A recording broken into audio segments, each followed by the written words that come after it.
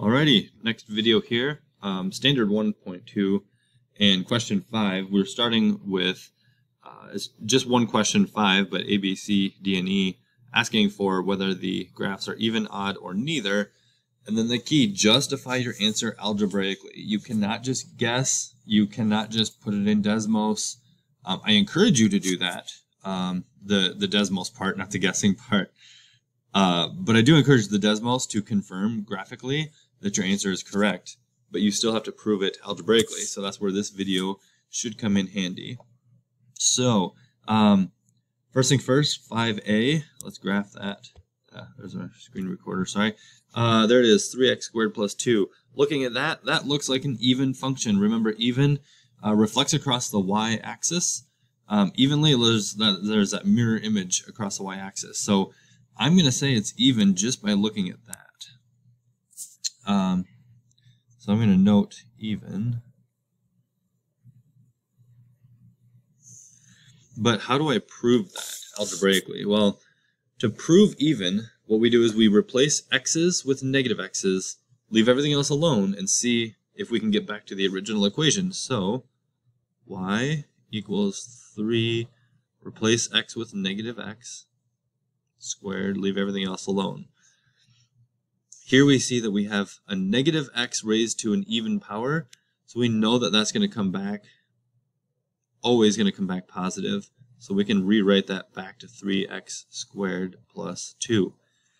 The plus 2 is still plus 2, the 3 is still 3, and the y is still y. We've just proven even because we've proven that f of negative x, we plugged in negative x, and what we got back in the end was just f of x, the original function. And then I'd say, therefore even. Okay, so there's A. Let's look at B. B, when we graph that, the first thing I notice is, ooh, it looks really, really close. It could be even, right? Because we kind of have this mirror image. The question is the mirror image going across the y-axis? And if I look at the x value here, it's negative 2.562.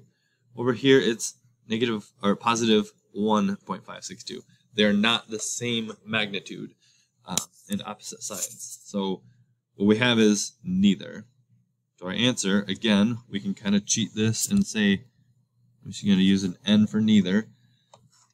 But we have to prove that algebraically. So when we prove neither, what we're really going to have to do is attempt to prove even and show that it didn't work, and then attempt to prove odd and show that that didn't work.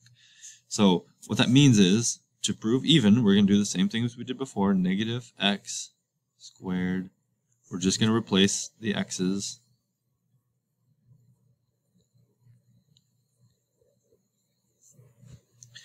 And this becomes x squared. This stays negative because there's not an even exponent. So plus a negative x is really just minus x minus y squared is 4. That is not the original. X squared is still x squared. Plus x is not plus x, it's minus. So we now have this jumbled up halvesy, right? We've got kind of right, kind of original, kind of not. So that we can pretty much stop there and say f negative x is not equal to f of x. We've just proved that it's not even. Now to prove odd, we're going to do similar. We're going to replace negative x plus negative x again. But to prove odd, we replace both x's and y's.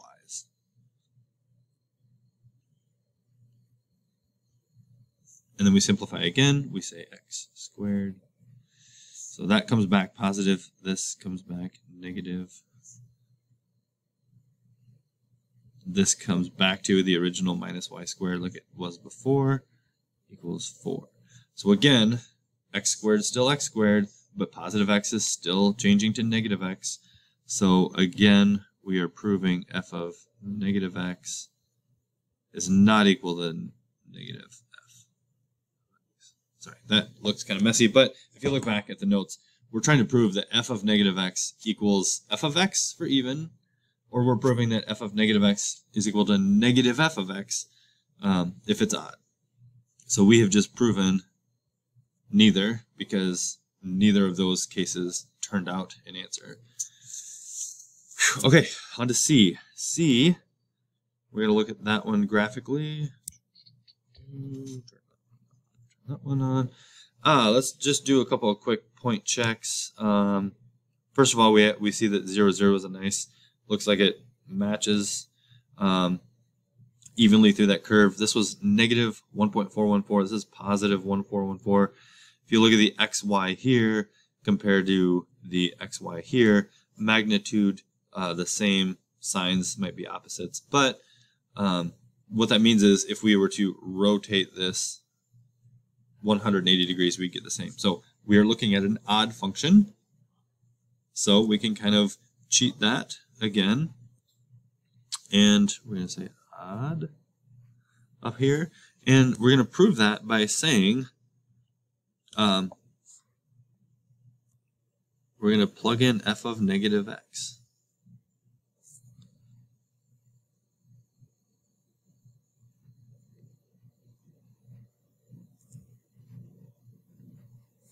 Because we had an f of x, not a y, I can do this both ways. I'll do this one where we plug f of negative x in and see what happens. And what's happening is we get negative 2x cubed. Because it's an odd exponent, we get to keep that negative. And the same thing here, negative 4 times negative x becomes plus 4x. If I were to, as they say, pull the negative out, if I were to factor out a negative 1, what that looks like is negative 2x cubed minus 4x. So if you look at that carefully, on the inside, I have the original, 2x cubed minus 4x. But there's a negative out front. So what we've really just proved is that if I plug in a negative x, so f of negative x, really what I got back was the opposite of the original function. Right? So the f of x is right here, and we have a negative sign here, a negative sign here. So we have just then proven, therefore, odd by doing that. I'm not going to worry about e, so I'm going to take a second here and show this. If this would have said y equals 2x cubed minus 4x. If the function had been given to you not as f of x but as y equals, the way we do this is we replace both x's and y's. If we're proving odd, we replace everything. So negative y equals 2 negative x cubed minus 4 negative x.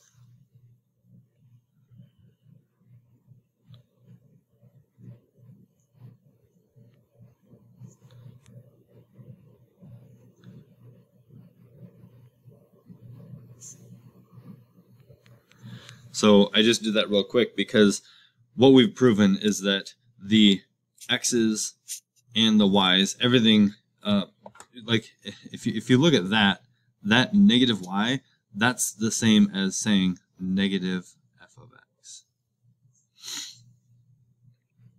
Okay, and over here, this is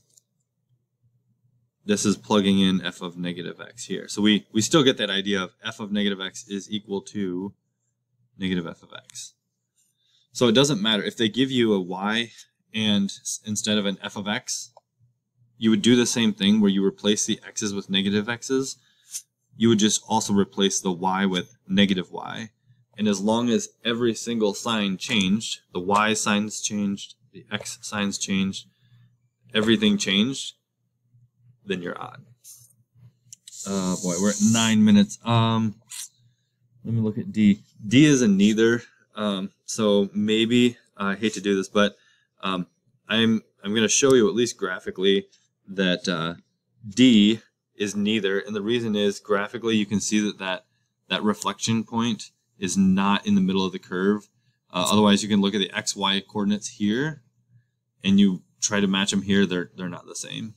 Right? They're very much different. So we know graphically this is odd, or not odd.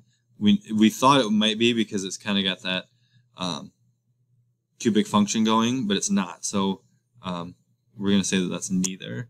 So I'm going to shortcut that. We're going to say it's neither.